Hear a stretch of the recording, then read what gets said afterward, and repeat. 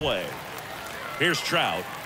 And Chris, one of the trends that we've seen over the course of the last 5 or 6 years, teams are trying to build their lineup more efficiently and usually putting their best hitter number 2, like Mike Trout. First pitch doesn't find the zone. The days of hitting that hitter in the 3rd spot or the 4th spot are pretty much over because you're wasting your best talent. And the fans, if they come to the game, and they want to see that guy hit as much as possible as well.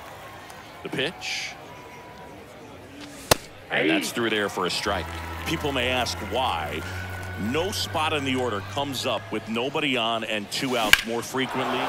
Swung out, belted. Deep. That one went back there, and that one's going to land not so much here, but here. He sends it out of here, and they grab the lead. It's 1-0. Base is empty, 1 away. Chipper Jones now at the plate. And there's a foul ball.